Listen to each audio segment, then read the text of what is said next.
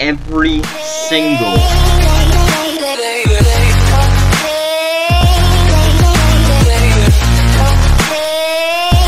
Hello, this is YChains1111, and today we are going to go over every single pre-hardmode sword in 1.4 Terraria, and there's quite a lot to go through. There's so many, they won't even open my inventory. This is just one of the 3 categories I have set up, and I will get to that in a second. There's countless of them. Starting from things like, you have the wooden sword, and then everything from that to the Terraria, or Star Fury, or just this. Yeah. So, let's get started. So first, we have 3 categories that I split it up into for this to go through. We have first the craftable swords, which are all in my inventory now. And then we have all 10 of the short swords. And then we have all the swords that are not craftable or short swords and are going the other category and are obtained in other ways. So first, let's get started with the craftable swords. These are all swords that can be crafted and are not short swords. Yes, I know short swords are mostly craftable swords, but the way I organized it, short swords are their own category. They are an entirely different type of sword. And yeah, first we have the wooden sword. The wooden sword is made with 7 wood at a workbench, and tends to be the first sword that people go to replace the copper short sword, as it essentially just, my opinion at least, a stronger version copper short sword, except it's made of wood. Because it has not much more damage, only 2 more damage, and it has the full normal sword rather than stabbing. I find this to be good at taking out enemies such as Demon Eyes, as they generally fly at you from above for the most part, and you just whack them, jump and whack them, and that knocks them back pretty far, as they have not much knockback resistance, and because of just how they move around with their AI, it's easy to knock them back fairly far, fairly quickly, especially when there's large numbers of them. I would, however, advise against taking on large hordes of zombies with this. It doesn't have the knockback needed. As you can see here, it has 7 base damage, 4% critical strike chance, fast speed, and weak knockback. And the weak knockback is why exactly it's not good at fighting off lots of zombies, because after a while they will slowly get to you until they start to hit you. Especially bad if you are surrounded. Next, we have the Boreal Wood Sword. Now, the Boreal Wood Sword is essentially, you could consider it a direct upgrade of the wooden sword, because it is also a wooden sword, as you could probably guess by the name. And it is simply made with just a different type of wood. It is made with boreal wood, which is found in the snow biome by cutting down trees, or you could just find it as used to make the underground cabins in the underground snow biome. And yeah, it does more damage, 8 base damage, 4% critical strike chance, fast speed, and average knockback. So it is stronger knockback, so better at crowd control because of the knockback. And as you can see, it does more damage. I'm gonna stick with 1 target dummy because, yeah, I don't think this looks too accurate. If I'm hitting 3, I mean, okay, yeah, are we going to be hitting 3 of them? No, I don't think so. Next, we have the Rich Mahogany Sword. Now, the Boreal Wood Sword, Rich Mahogany Sword, and Palmwood Sword are not necessarily trio. When you look at their stats, they kind of are. Why, you ask? Because they have identical stats. All 3 of them have the same stats. So, See here, same damage, same 8 damage, 8 base damage, 4% critical strike chance, fast speed, and average knockback. You see here, same with the Palmwood sword. And it's just, they're just made of different types of wood. Boreal wood for the Boreal wood sword, 7 rich mahogany at a workbench for the rich mahogany sword, and 7 palmwood at a workbench for the palmwood sword. That's all there is to it. Next, we have the ebonwood sword. Now, the ebonwood sword, as you can see right there, it is dealing more damage than the other swords. So the ebonwood sword is made with 7 ebonwood at a workbench. Ebonwood is obtained from cutting down the trees in the corruption. So, like, the purple trees in the corruption. If you see normal trees, that's not the corruption, buddy, you're in the wrong spot. So, the ebonwood sword has 10 base damage, 4% critical strike chance, fast speed, and average knockback. So, it essentially has just slightly faster speed and slightly stronger knockback, but not enough to make it look different. It's like in the decimal points, essentially. And it deals 2 more damage, and early game, that really counts. Every point of damage that you can deal counts, especially if you're going to, like, if you're actually intending to venture the corruption. The enemies there can be quite strong early game. You do kind of need to have the defense you want against those enemies to survive. Now, next, we have another situation like what we had with the Boreal Wood, Rich Mahogany, and Palmwood swords.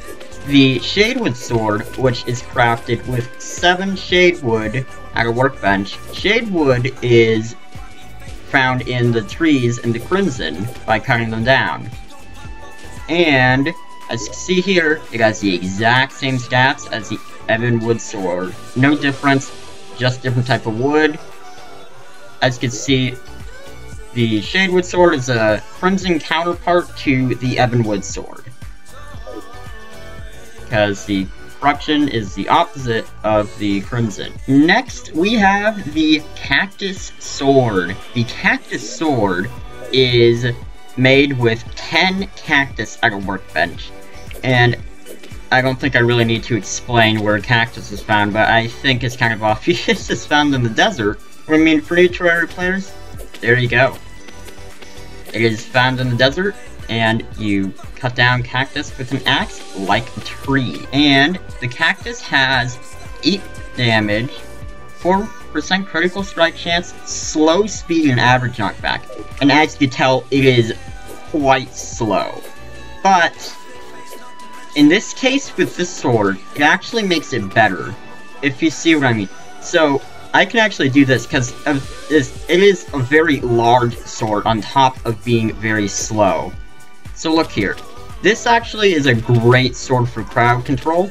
And if I'm not going strictly with a certain class other than melee, I tend to use this sword early game if I can, because it is really, really good at hoarding off zombies. Warding them off. Because of the knockback, it pushes them back far enough. And with how slow the sword's animation is and how far of a reach it has, as you can see, I'm hitting 3 of them here. If I'm moving here, I can hit all 4 in one go, right there, and I don't even move too much. And very, very good against that, as it pushes them back and keeps hitting them. Okay, next we have the Copper Broadsword. The Copper Broadsword is the alternative to the Copper Short Sword, as all of the lowest tier ores, the 3 lowest tiers, which would be copper, tin, iron, lead, silver and tungsten, and gold and platinum, respectively. I would include the Demonite and Crimtane swords, but those are not the lowest 3, just 1 tier up, and these 2 do not have short sword variants in vanilla Terraria, and all these ones do. So, with all these ores, you can either make the short sword or the broadsword. These are the broadswords. They generally take 1 more bar of the metal, that you're using to make the sword So here, the copper broadsword takes 8 copper bars at an anvil to make. And it has 8 damage, 4% critical strike chance, fast speed, and average knockback. As you can see, I can. It appears as if, if I time it correctly, I can also hit all 4 of them, like that. That's interesting. So that is all there is to the copper short sword, the weakest of all the broadswords. Okay, next we have the tin broadsword. The tin broadsword is the next sword up from the copper broadsword, and it deals 1 more damage, which is 9 damage, 4% critical strike chance, fast speed, and average knockback. This sword just is slightly stronger, and as you can see, yeah, it does have slightly more speed, but not by very much. Next, we have the iron broadsword. The iron broadsword is in the second weakest tier of ores, iron and lead.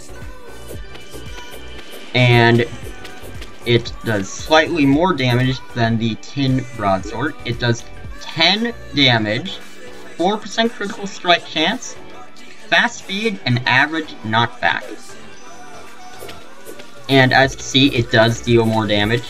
I'm getting mostly 11s more than 10s. And that is all there is to the iron broadsword. Next, we have the lead broadsword. The lead broadsword is just a stronger version of the iron broadsword, essentially, as it is the counterpart to iron, dealing 1 more damage as usual, and having slightly more speed and knockback by decimal points. Now, here, we have an interesting one here. This is not something you would normally expect, but the silver broadsword has the exact same stats as the lead broadsword. All the numbers and everything are the exact same. As you can see, it's dealing the exact same amount of damage, and there is nothing else to it. The only difference is that it is made with 8 silver bars, in example, rather than 8 lead bars. All these swords are made with 8 of their respective metal bars at an anvil. Sorry if I forgot to say that earlier for the other swords. My bad. Okay, next we have the tungsten broadsword. The tungsten broadsword is the stronger variant of the silver one, as it is the alternative to silver, dealing 12 damage, 4% critical strike chance, very fast speed, and average knockback. As you can see, it is actually faster. Rather than fast speed, it is very fast. And as you can see, it is most definitely faster, dealing a lot more damage. I'm getting almost 80 damage per second just by walking through these gummies. No, I just went to 81. So I got it to 81 there. And so it's fairly decent, very early game. Likewise with all the others. Made with 8 tungsten bars at an anvil.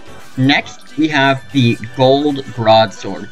The gold broadsword is made with 8 gold bars at an anvil, and has 13 damage, 4% critical strike chance, very fast speed, and average knockback. As you can see, it is actually faster than the tungsten one, as you can see, not by very much, but it is a noticeable difference. And now, we have the platinum broadsword, the last of the lowest tier swords made of the lowest tier ores.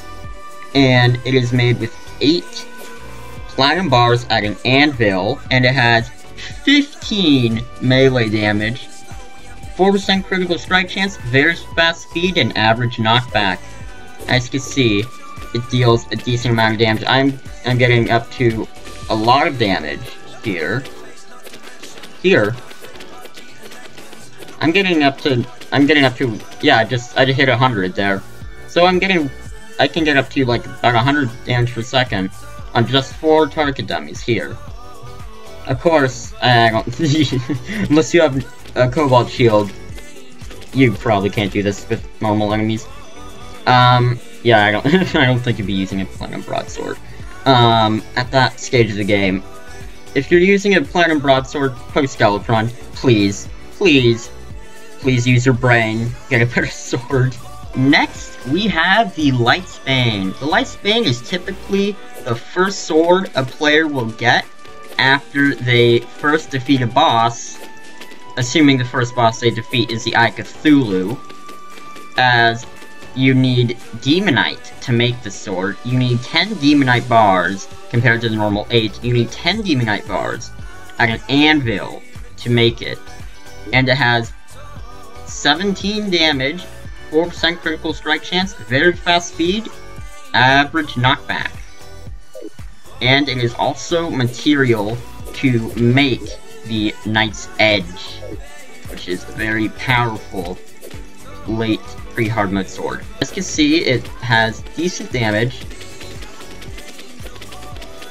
and I don't know if the sword's normally this large. As far as I remember, I think it's a 1.4 thing, or it might be because my main journey mode world is the Drunk World Seed. That may be part of it. Someone please tell me. I'm uncertain as to why, because I remember the sword being about half the size of what it normally is. Someone please tell me in comments. I did not see anything on this when I first looked it up with 1.4 updated on the wiki. I would like to know. Next, we have the Blood Butcherer. So Blood Butcherer is the Crimson counterpart to the Lightsbane, as it is made with, instead of Demonite bars, it is made with 10 Crimtane bars and an anvil, and is stronger than the Lightsbane by quite a bit. As you can see,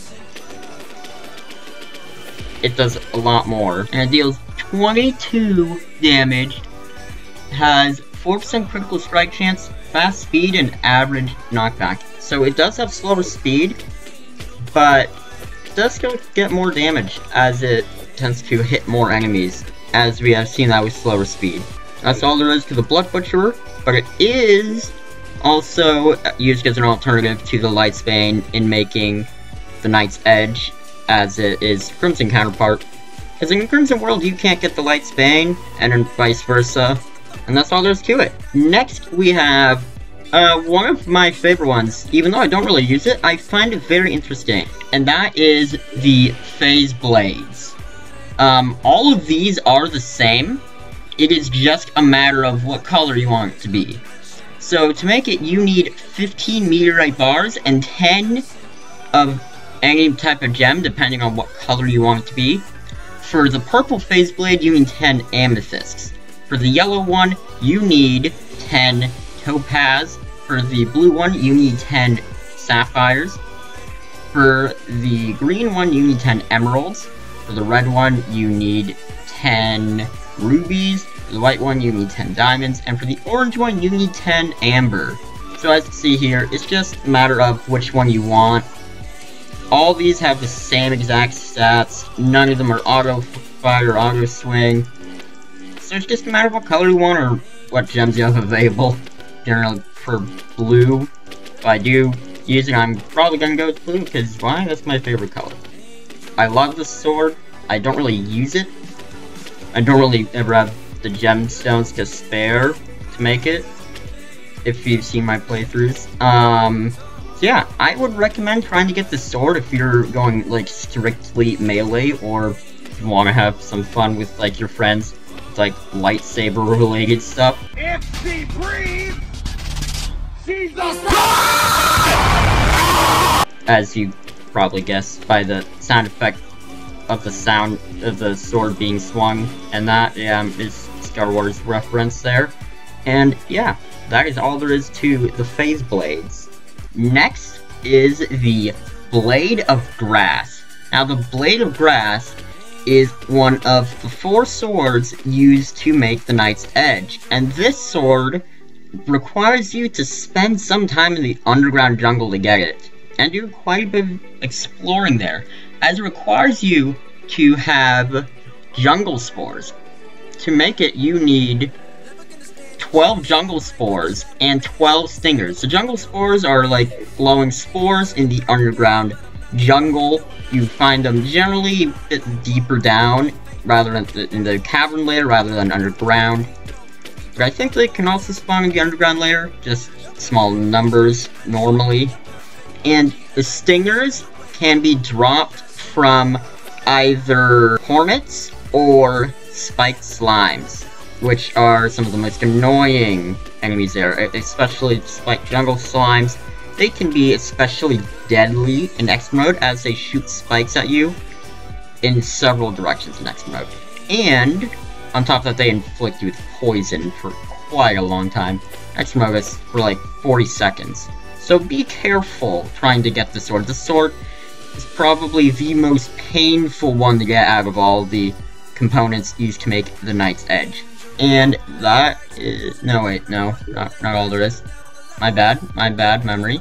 28 damage, 4% critical strike chance, average speed, very weak knockback, and yes, it is material for the Knight's Edge, and it can poison enemies. As you can see here, you see those ones that's from the poison.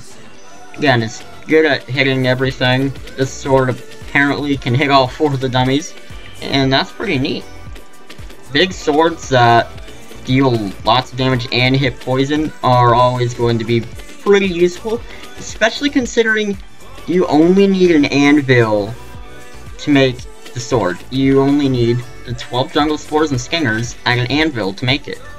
It is quite simple to get, and if you're willing to explore the jungle, perhaps slightly underprepared and die a lot, then you will have this sword in no time, and you will just destroy pre-hard mode. Okay, early pre-hard mode.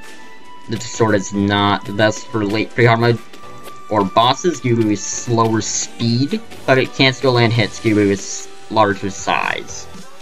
Next, we have the Fiery Greatsword.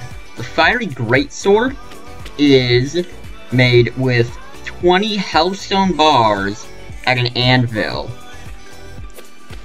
So this one requires you to go down to hell with a Nightmare or Deathbringer pickaxe or better, and you have to get 20 Hellstone bars, which would be 60 Hellstone ore and 20 obsidian, and that is all you would need to get the Hellstone bars, assuming you already have a Hellforge from searching.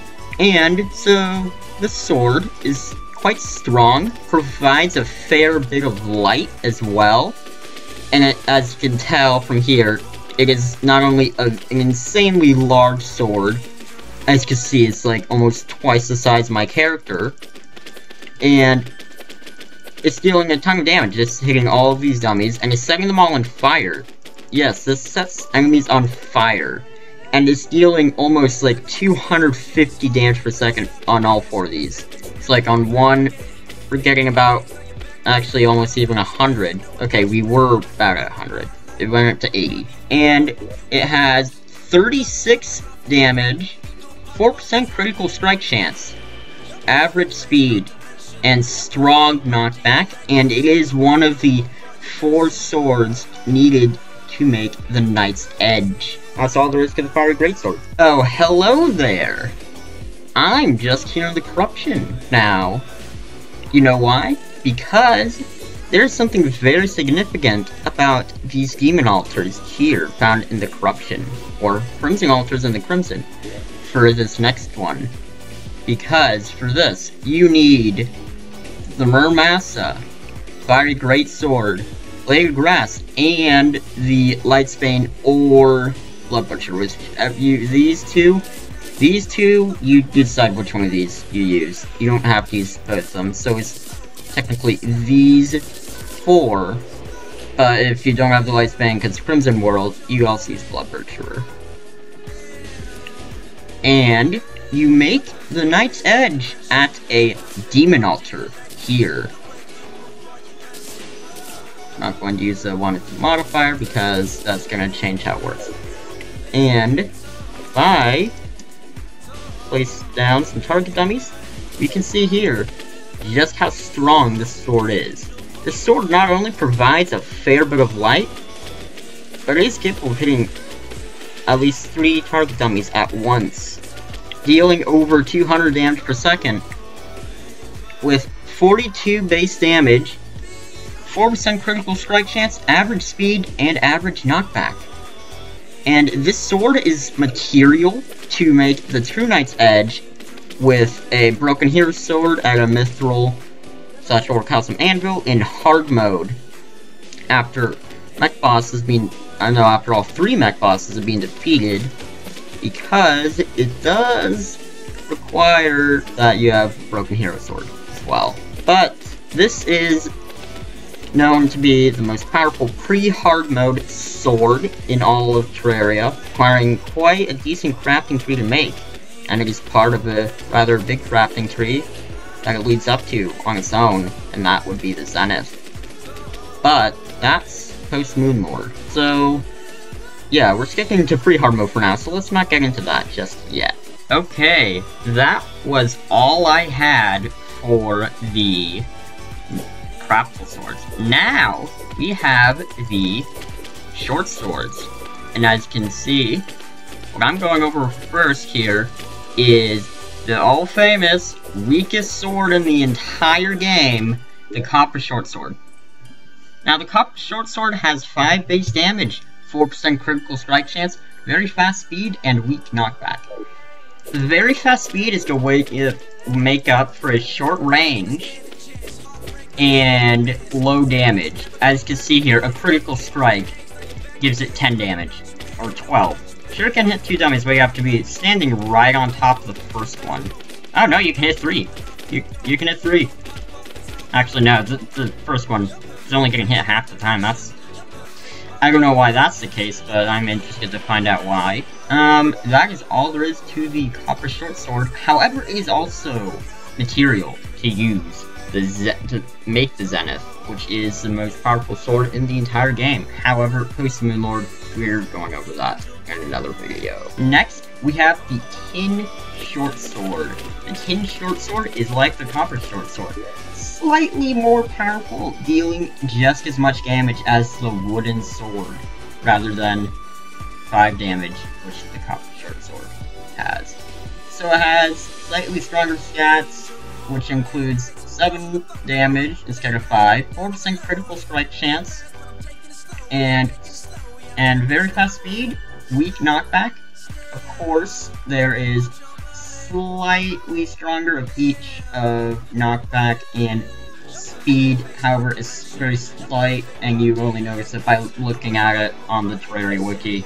And likewise, with the copper short sword, it is made with, made with 7 tin bars at an anvil. Just the same instead of 7 copper bars at an anvil / starter weapon. If you ask me personally, I would say that this should be the starting weapon for worlds that contain tin instead of copper. I think that would make it a bit more interesting for gameplay. But I don't have control on that. But I'm kind of interested to see what that would be like. Now, we have the iron short sword. Iron short sword is made with 7 iron bars at an anvil. And has 8 damage, 4% critical strike chance, very fast speed, and weak knockback. As you can see, it does in fact deal more damage. I'm actually getting about 30 damage per second with this. So as you can see, yeah, it's pretty fast. I'm clicking as fast as I can. So yeah, it's not too fast, but it is very fast compared to how normal swords swing. And that's all there is to the iron short sword. Okay, here we go. Let's get started on another interesting situation here. Remember how the lead and silver broadswords had the same stats? Well, guess what? That is the same case here. As you can see, 9 damage, 4% critical strike chance, very fast speed, and weak knockback. Dealing about 30 damage per second here. looks like the silver short sword might have a shorter animation. Because look. And then, you barely see this. You can barely see this sword, it's so fast, the animation. It's like flash. It's like you blink and you don't see it. This one you can see for a bit longer. I think that's why. This one appears to be attacking faster. This was not the case with the broadswords. That's very interesting. So I would note that. I would take that into account when deciding which one of these two swords you want. If that's what you're dealing with in the early game, if you are deciding to use short swords. Next on the list of swords is the Tungsten Short Sword. Tungsten Short Sword has 10 damage, 4% critical strike chance, very fast speed, and weak knockback. As you can see, it is in fact faster and deals more damage. On a single target, I'm dealing almost 50 damage per second here. Although, clicking like this for a while, spamming it like this for a while, it starts to hurt your finger, your hand after a while. As that is what is happening to me now. Because I am messing around with short swords too much. That is the only downside to them. They are good at short range like this if you're dealing with enemies that don't have 100% knockback resistance and don't move too fast. Which is... most enemies would do better against short sword than you would think. Yeah. So that is all there is to the Tungsten Short Sword. It is made with 6 tungsten bars and an anvil. Strangely, it is crafted with 1 less than for the rest of it. That's the weird thing. I don't know why they did that with silver and tungsten, but that's just a bit odd if you ask me. After the Tungsten Short Sword, we have the Gold Short Sword. Much stronger. On a single target, I'm dealing 50 damage per second, roughly. I'm hitting almost 60 at its best. As you can see, I went up to 58. And it has 12 damage, 4% critical strike chance, very fast speed, and average knockback. So it is actually much more knockback than other short swords, than the copper short sword especially. Slightly more than the tungsten one, but just enough so that it shows as more than that, because it is average knockback instead of weak. I don't know why they did that, but it's good that they make it strong and powerful, because he doesn't want to mess around with short swords a little bit every now and then. It's fun. Just stab the target dummy. As you can see, I'm having a little too much fun there. Yeah. So that is all there is for the Gold Short Sword. Next is the Platinum Short Sword. The Platinum Short Sword is the last of the lowest tier ores for short swords. And as you can see here, it deals a lot more damage. I saw it go up to almost 80 a second ago. Look at how fast. I'm clicking as fast as I can right now. Actually, no. No, that's slower. Just using my laptop and seeing if the mouse pad would be faster. Just to see. Nope, I'm wrong. It's faster like this. So yeah, I actually almost went up to 100 damage per second there. So I'm like in the 60s to 100s. As you can see, I'm in 70s in damage per second there. And it has 13 damage, 4% critical strike chance, very fast speed, and average knockback. Yeah, very, very fast. Look at how fast it is. It only hits once each time you use it. So if I just spam it like this, I can deal a crap ton of damage. Look at that. That's pretty good for short swords, especially. That's all there is to it. Now, here, we have the one short sword you never expected to be a short sword, because Pre 1.4 is an accessory, and that is the ruler. That's right, the ruler is now a short sword. Deal with it. It is actually very strong for a short sword. Look at that, I'm getting a lot of damage. if I'm hitting 3 here, I'm getting nearly 200 damage per second. I passed 200 damage per second. I was like at 210 to 220. Look at this. You know why it's so strong? Because it can hit faster because it actually hits multiple times per animation.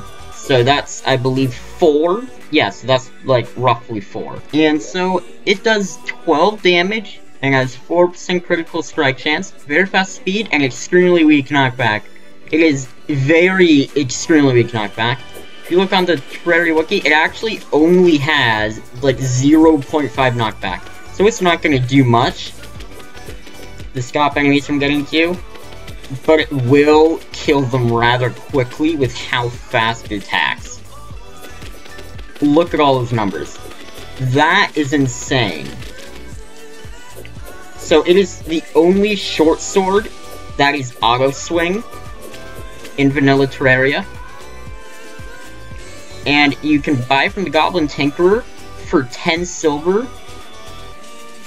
So the price is being reduced from like 1 gold to a base price of 10 silver in 1.4. I'm saying base price because of how NPC happiness works. Lastly, for the short swords, we have the Gladius. The Gladius is a brand new addition to 1.4. And it has the most damage out of them. However, like I said, the ruler is the only one with auto swing. So if I go here, it will deal roughly about as much damage as the ruler. It goes up. Okay, never mind. It does more. It does hit multiple times per swing. Hits 2-3 times about. And it also, as you can see, it has just about the longest range of the short swords. So I can hit it from over here. You can't do that with the other short swords, you have to be like right here. This one you can hit from right there. That's quite a distance, that's a few blocks. It's like 2-3 blocks of a distance there. That's pretty good for a short sword. So it has 15 damage, 4% critical strike chance, fast speed, and extremely weak knockback. It does have the same knockback as the ruler, so it's 0.5, so it's not much knockback at all, but it does deal the most damage, as you can see. I can't really display it on only one target because it's kind of hard to not hit the second one. If I do it from back here, it's not gonna hit every single time. Or I think. I don't know. Yeah, nah, it's hitting every time. Now it is. I got the right spot. There we go. As you can see, it does actually occasionally hit the second one. So that's actually really good. That's, in my opinion, the strongest short sword. And yeah, that's all there is for short swords. Next, we have the other swords. These ones are swords that are not short swords and cannot be crafted. This is the last of 3 categories I split all the pre-Hardmode swords into. So you have everything from the Staff of Regrowth, and then you have everything from that to Star Fury. Lots of interesting swords here. These ones tend to have special abilities that other swords do not have, and does many different things that other swords do not have the abilities to do. So first, for other swords, we have the Staff of Regrowth. As you can see here, it doesn't do very much damage. It does some. I'm dealing like almost 50 damage per second on 3 of them, but on 1, I'm dealing barely 30. And so, strangely, this is actually not classified as a sword on the Terraria wiki, and neither is the sickle. They're classified as tools. I can kind of see why, because the main intent of these 2 items are not necessarily to be swords. However, I'm keeping them here in this tutorial here, because they act like swords here. It has the exact same kind of animation as the sword. It has all the capabilities to be used as an actually fairly decent early game sword. And come on, who hasn't used the sickle as a early game weapon in the current versions of the game? It is actually really good if you have the extra 60 silver.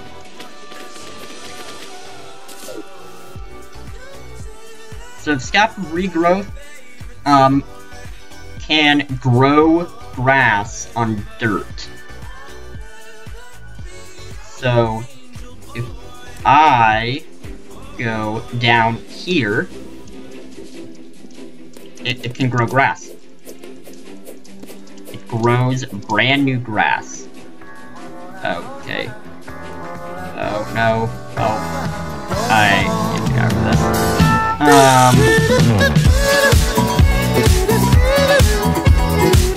Sorry about that. That was not good. So yeah, it just grows stuff. It can also be used to increase alchemy plant collection when used to gather alchemy plants or herbs. So that would be Daybloom, Blinkroot, Shiverthorn, Fire Blossom, Deathweed, and Moonglow. I think no, I didn't miss any. So yeah, that's all there is to that. That is the main intent of this quote-unquote sword, also tool, and that is the main intention of it. Most people use it to grow grass and stuff like that, for builds, or for alchemy, plant gathering, stuff of that nature. Next, we have the sickle. The sickle allows the collection of hay from grass. So if I go down here, it will start giving me hay when I break grass.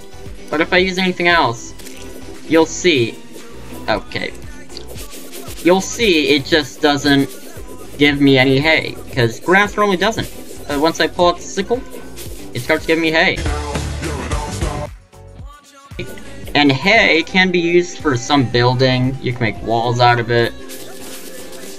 And you can also use it to make these target dummies here.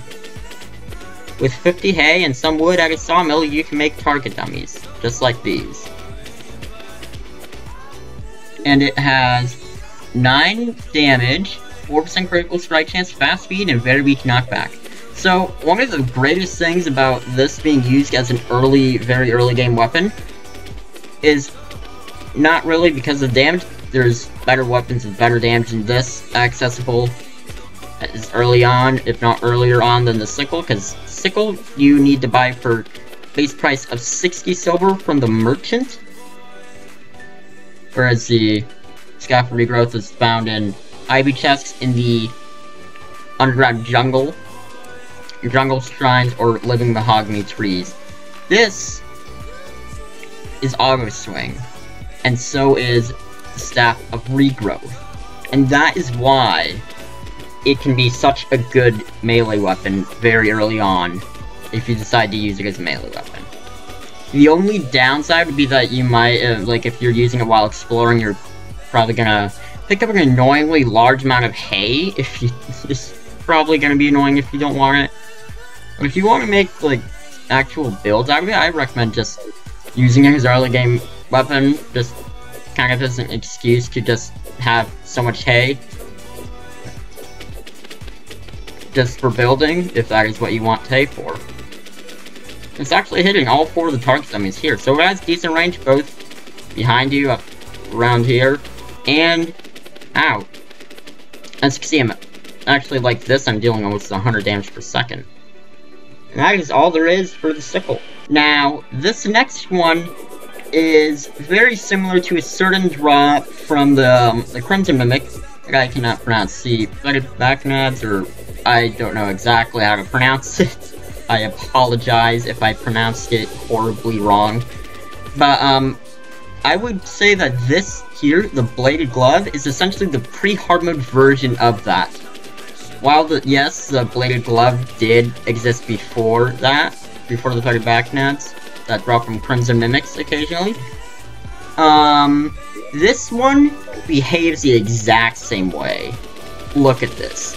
So I'm dealing very large amounts of damage. I'm dealing over 200 damage per second here with a weapon that doesn't even have that much base damage. It only has 12 damage, 4% critical strike chance, and it does have very insanely fast speed and weak knockback. Insanely fast speed, I think you can tell. It's like, it's so fast, you just click once,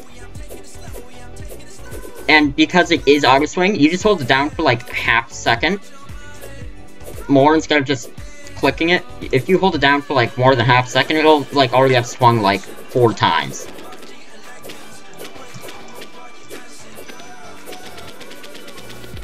So like, let's see. 1. That's 1 second, and it's hitting like 6 times. So you're dealing like 60 damage in 1 second. At least. And you can deal more if there's multiple targets. Yes! Huh. Here's if I keep turning like this. It keeps going up a bit farther. I think I got it up to 220. So that is insane. So this was only obtained by being dropped by weak enemies during the Halloween season. So that is either during the normal Halloween season, like October 15th to 31st, or for the first in-game day after you have defeated a pumpkin moon. So like, we reach wave 15, and then that next in-game day, you will get Halloween enemies showing up, it will drop goodie bags and all that stuff, and weaker enemies will drop the Bladed Glove, rarely. It is a rare drop, but it is very powerful, and if you are in the early game, and you so happen to be playing in, like, the second half of October, I would highly recommend that you get this. Just grind for it, and have it. You see me, if you've seen, like, my, playthrough on the Xbox One version, I just completely shredded the Destroyer. I was underprepared, and I just took this into the fight, and I shredded it. Like, I just shredded it. Died. Okay. So, on that note, that is all I have for the Bladed Glove. Next, we have, back to normal weaker swords, sort of. We have Zombie Arm, which has a 0.4% chance to drop from zombies, so it is a fairly rare drop. It has 12 damage, 4% critical strike chance, fast speed, and average knockback. Unlike the previous 3, this is not auto swing. It is not very strong. It is useful if you get it early game before you get, like, any decent swords. Like, Lightsbane or Blood Butcher. This would be, like, temporary replacement. But typically, I would prefer the Cactus Sword over it, due to the Cactus Sword's larger size and ability to hit enemies more, and more range. Because this sword, look, this sword is, like, only has about as much range as the Gladius short sword, which, as you can imagine, that's not as much range as you kind of want in a normal sword, or broadsword in other words. So, that's all there is for the Zombie Arm. Next, we have something very similar to the Mandible Blade, but it is kind of stronger by a little bit, and is auto swing, and that is the Mandible Blade. The Mandible Blade has a 2% chance to be dropped by any Antlion Chargers and Antlion Swarmers, meaning the giant ones or the normal ones. Or, so I would prefer to say the normal size ones and then the miniature ones. Because the giant ones are just how they look like a 1.3. But the important thing is here that 14 melee damage, 4% critical strike chance, very fast speed, and average knockback. So it is essentially, if you think about it, it is just a stronger variant of the Zombie Arm except you have to kill slightly, well no, very much more powerful enemies to get it. However, it's not too difficult to kill the enemies that drop this because of how the structure of the underground desert works. All you have to do is, because of how there's like a lot of small pockets in the underground desert, not very many big areas, you just need to be careful wandering around. And if you see them, you can attack them safely from a distance, especially the chargers, because the alien chargers cannot fit through a 2-block wide hole. It's like, here, this is 2 blocks wide. I can fit through there. An alien charger won't be able to fit through there. That's just an example of the width. So it can go through like 4 block wide holes in the ground. So yeah, just keep an eye out for that. And it is quite strong early game. Next, we have the Bone Sword. The Bone Sword is a rare early game sword that is rarely dropped by skeletons and has a 0.49% chance to be dropped by any skeletons that you find underground. As you can see here, it does somewhat decent damage, however, it is not auto swing, but it kind of makes up for that in the range.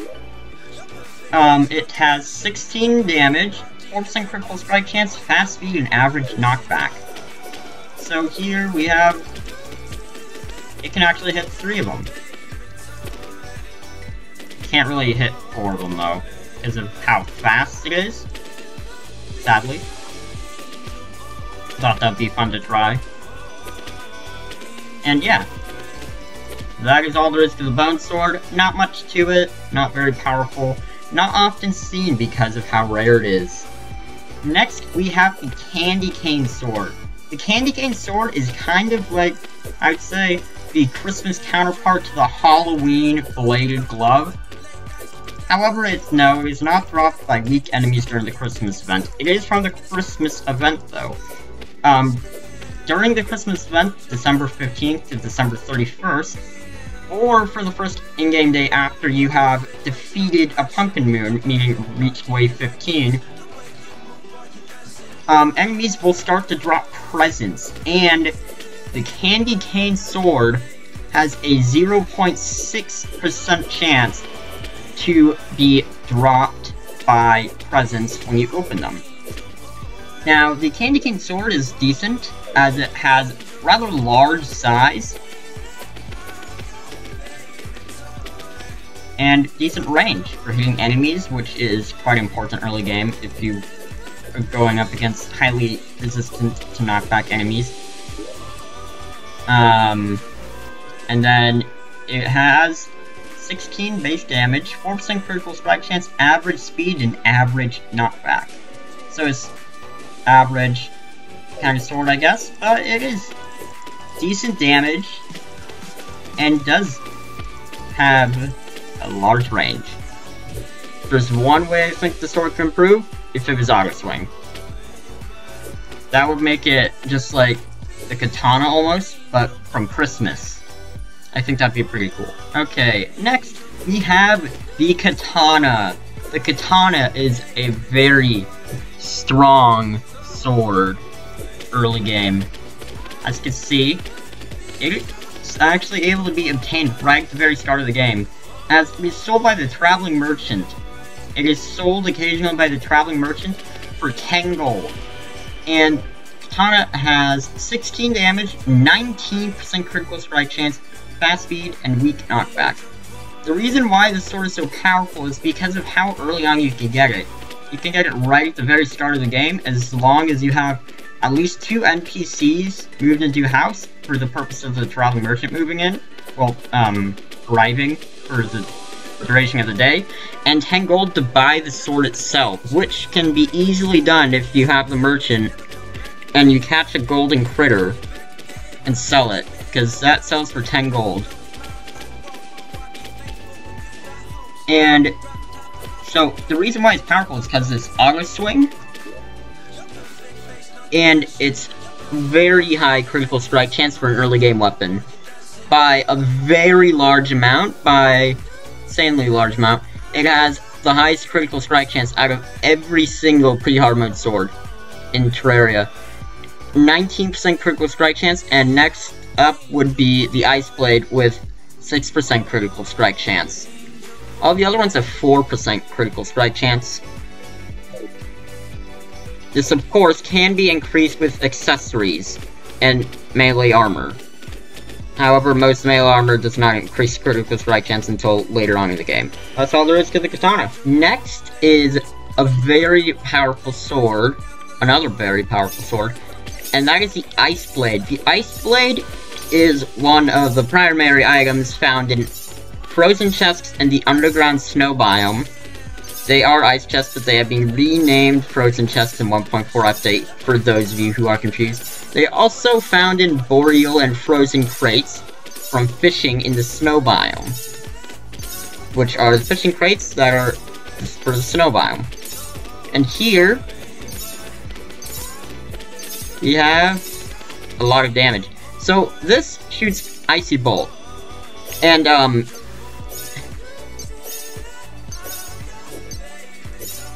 so it can only shoot one, every 1.5 seconds. So if I keep swinging, it can only shoot one every 1.5 seconds. And as you can see, it deals a bit less damage than the sword itself, but pretty much about the same damage. So the Icy Blade has 17 base damage, 6% critical strike chance, very fast speed, average knockback, and it shoots an Icy Bolt like that. Like the Ice Bolt I was talking about a second ago, the projectile. And it is auto swing, which makes it very useful. And because it has range capabilities as well, you can actually fight some bosses with this. Like, you could take the Eye Cthulhu on with this. It may take a while, but if you can land every single hit, if you have good aim, you can take it on. At least in normal mode. I don't know about X mode. Most likely not in X mode, because of how much faster the Eye Cthulhu is, and how much more health it has. Because after all, this sword does have 17 damage. And on top of that, the Icy Bolt that shot out does provide a small amount of light. So if I am to go here again,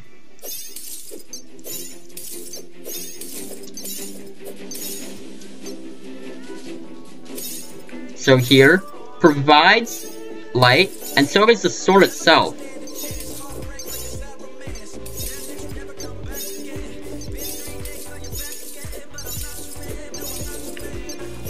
And the light still lingers a little while after the Icy Bolt itself is destroyed. That is all there is to the Icy Bolt. Next up is the Purple Clubberfish. The Purple Clubberfish has a 1 in 50 chance to be caught with 50% fishing power when you are fishing in the Corruption, with, of course, greater chances to catch it with greater fishing power. As you can see, it is a rather large sword that is very slow, but can deal decent damage. And on top of that, it is auto swing. However, you cannot turn around while doing this, so as you can see, I walk backwards like this, which can be helpful in some situations. But of course, because of how slow it is, you can easily just... Okay, if you don't wait until after the sword stops swinging, though, it will keep forcing you to walk backwards like that.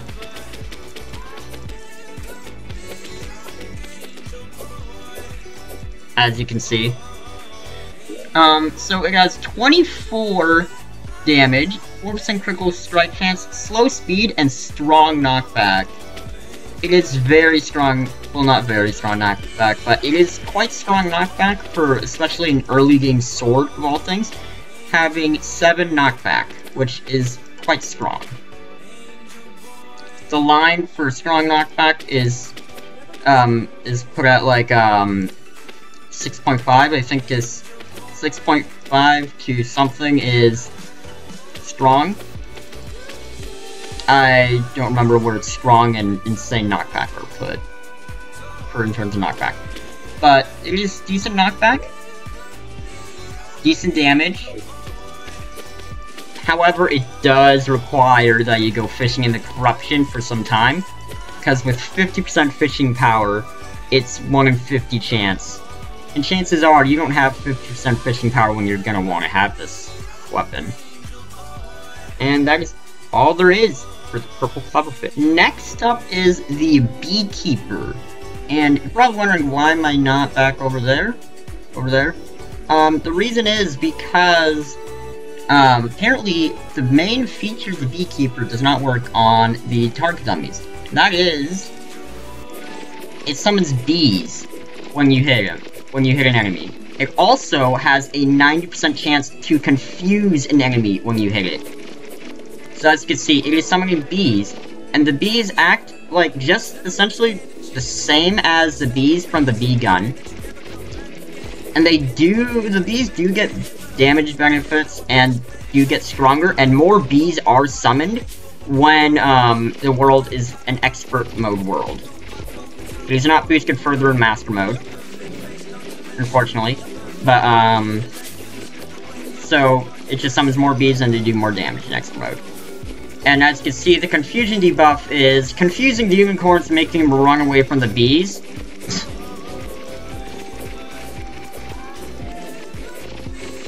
So, this has a 1 in 3 chance to drop from the queen bee. I think I should turn off this before some of my NPCs die. So yeah, it has 24 damage, 4% critical strike chance, fast speed, and average knockback, and is material for the Zenith. One of the 10 swords needed to make the Zenith. And so yes, it summons killer bees after striking your foe. And the last part is actually quite incorrect, because it's a small chance to cause confusion. No, it's a 9% chance. That's a good chance too. That's like 9 out of 10 times you hit an enemy, it will inflict the enemies with confusion, as you can see. These are journey modes. They're half as powerful as normal mode unicorns, but you get the idea. The idea is not how fast can kill unicorns. The idea is how fast, not how fast, how well does it do with the bees and the confusion. So it is not auto swing, but it is quite decent. And is the only problem is that you have to kill the queen bee to get it. And it is 1 in 3 chance. With the other 2 items being the bee's knees and the bee gun. And that is all there is for the next is the Muramasa. Very well known, being here since the beginning of the game, likewise with Star Fury. And it is a post-skeletron weapon found in the dungeon in locked gold chests. It is auto swing, provides some light when it is being used. Has 21 damage, 4% critical strike chance, very fast speed, and very weak knockback. And it is material for the Knight's Edge as I have gone over that earlier. And I'm dealing about 300 damage per second on 4 target dummies here. Yeah, it went up to above 300 per second there. So very strong. Because it is auto swing and because of its fast speed, it can actually combat the Knight's Edge a bit because of that and that alone. However, the Knight's Edge does have more damage, has twice the amount of damage exactly as the Muramasa. So take that into account, decide which one you want. You're probably gonna go with Knight's Edge, but yeah. On versions not 3DS version or mobile, Knight's Edge is not auto swing, so be aware of that. Just so you know. That's all there is for the Muramasa. Now, we have the Star Fury. The Star Fury is a fairly strong early game weapon that is found in skyward chests in Sky Islands. Like this. Although, the Sky Islands are not snow biomes, so sorry, it's Drunk World Seed. And it has 22 base damage, 4% critical strike chance, very fast speed, average knockback, and is material to make the Zenith. So this sword makes stars fall from the sky when swung. And the stars themselves that fall, they have a base damage of twice the base damage of the sword, which is, sword is 22, the stars do 44 base damage. As you can see, it just did 100. However, this sword does have limited capabilities underground, because, let's see, if I swing it here, you see it gets destroyed upon hitting any solid block. And the underground is full of those everywhere, especially above you, and below you, and to the left and right. So, of course, you can still hit with the sword itself, but it would be quite difficult to try to hit an enemy and aim it properly underground. And that is all there is to the Star Fury. Next up is the Enchanted Sword. Everyone here knows this sword, right? I think everyone does. This is a fairly strong early game sword that is found in sword shrines, or as of 1.4, is also found in gold and titanium fishing crates. Titanium crates being the hard mode variant of the golden crate, added in 1.4. This sword has 23 damage, 4% critical strike chance, fast speed, average knockback, and is material to make the Zenith. And it shoots a sword beam, similar to the Icy Bolt from the Ice Blade, that is shot out by the Ice Blade. This shoots out a sword beam that goes out and hits enemies. However, it is 1 second, I believe, rather than 1.5. I'll count. 1,000. 1,000. You see, that's 1 second, and it's exactly after that the next projectile got shot out from the sword. So that is exactly 1 second. I can deal fairly decent damage to this as well. As you can see, I'm doing roughly like 250 when I'm like this. And it's auto swing, which makes it even better. And here I'm dealing like 50 damage per second. 30 to 50. And a single enemy I'm dealing almost 100. I'm dealing almost 100. I'm like, yeah, I just went over 100. See, exactly 100. And that is all there is for the Enchanted. Next is the Stylish Scissors. The Stylish Scissors have a 12.5% chance to drop from the Stylist when the Stylist is killed. Not the web Stylist, just the actual Stylist after you free the Stylist from being stuck in cobwebs in the spider nest. Like I'm very afraid of going in. So it has 14 damage, 4% critical strike chance, very fast speed, and average knockback. So this is also the weapon that the Stylist uses to defend herself from harm from enemies. So as you can see here, on 3 target dummies, I'm dealing I've gone up to almost 200 damage per second. And that is all there is to the Stylish Scissors. Interesting melee weapon. Want to use scissors to slice up your enemies? Sure, go ahead. I'm not going to judge you. Next up is the Exotic Scimitar. The exotic scimitar is essentially the same thing as the Stylus Scissors, except it is dropped by the Die Trader at a 12.5% chance, rather than the Skylist. I'm just talking about that, they're not actually the same at all. They're two entirely different melee weapons. But I'm just pointing out that they both drop from NPCs. I could have worded that better. So it has 20 base damage, 4% critical strike chance, very fast speed, and average knockback. So this is obviously Die Trader. Die Trader uses this to defend himself from enemies.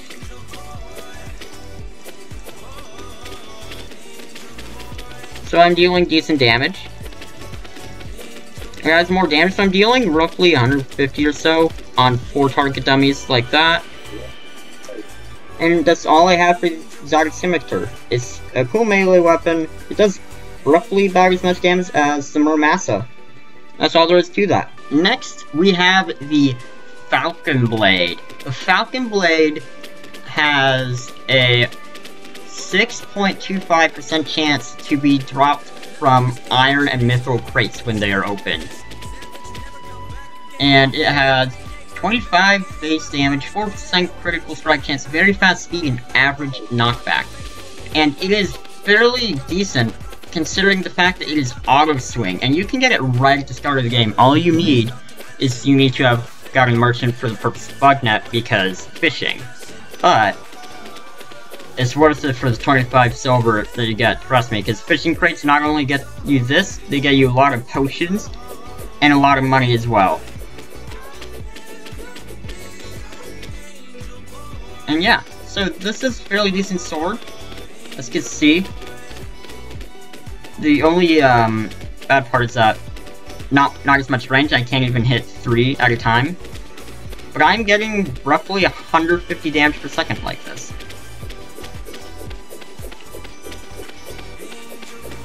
Even now, I was close to 100.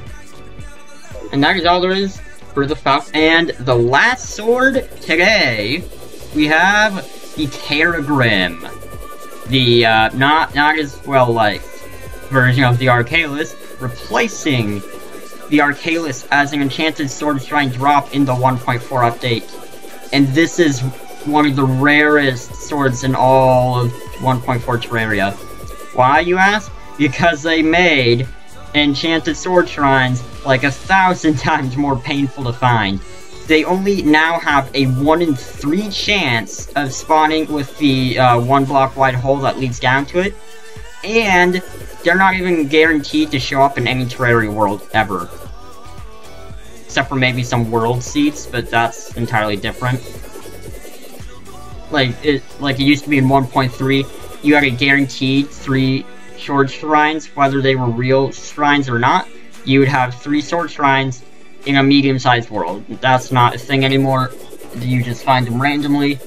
You have to really search for it, because it can be anywhere. Because not only does the background furniture object that drops the enchanted sword and / Terraria show up in sword shrines, but it also rarely shows up in the cavern layer. And the reason why this makes it so annoying to get the Terraria is because the Terraria only has a 1 in 50 chance of being dropped by the sword shrines. Meaning you have to find like 50 of them. Or you can use a trick that would involve you find the sword shrine, breaking it, and if it doesn't give you the Terraria, you like press Alt F4 and force close Terraria, reopen it, and keep breaking the sword shrine until it gives you the Terraria. And yeah, as you can see, it is insanely powerful. We're at like 3-4 times the amount of DPS that we've already hit before. Okay, not really. We're nearing 3 times, kind of. As you can see, we're well in the 600s. So it has 17 base damage, 4% critical strike chance, fast speed, and very weak knockback. That is made up for... So it does hit multiple times in one hit. As you can see, it's hitting like 2-3 times. And here, even on one target, we are over 200 damage per second because of how insane fast it is.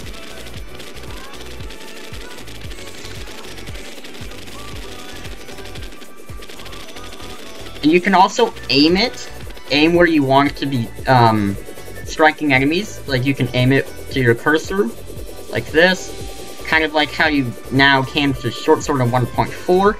And it did replace the Arcalis. But as you can see here, the Arcalis still exists in the game. But you know why?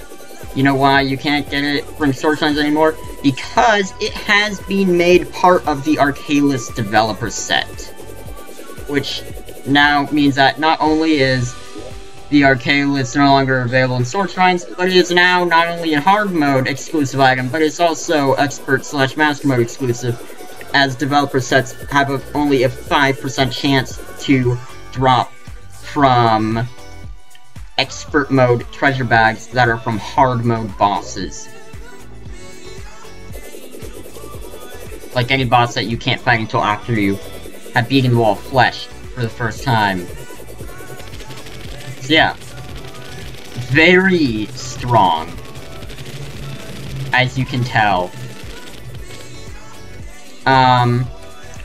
And that is all there is for that. The Arcalis is just slightly stronger, as you can see. It's got to 17 damage. Very weak knockback. It is 20 damage and weak knockback. So here, I'll have even higher damage. I'll get up to 700s. I'll get up to, 747. Cool. Yeah. I think this one is slightly faster speed as well, as you can see. It doesn't show that there, but on the Terraria wiki, it probably changes by decimal points, like with a lot of the other swords. Or just slight changes that makes it look faster. Because this maybe this just has a slower animation, I don't know. It could be like with lead short sword, silver short sword.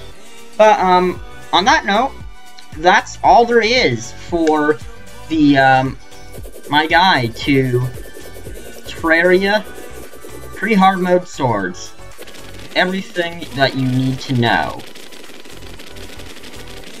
And I hope you enjoyed this video. I hope you found it very helpful.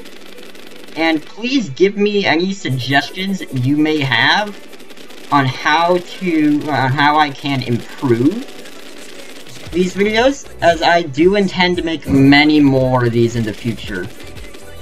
I spent a lot of time making this, so I'd appreciate it if you... I want to know what you think. And, please remember to like, comment, and subscribe if you have not already. It helps me out a lot. And I will see you next time. Goodbye. Have a good day.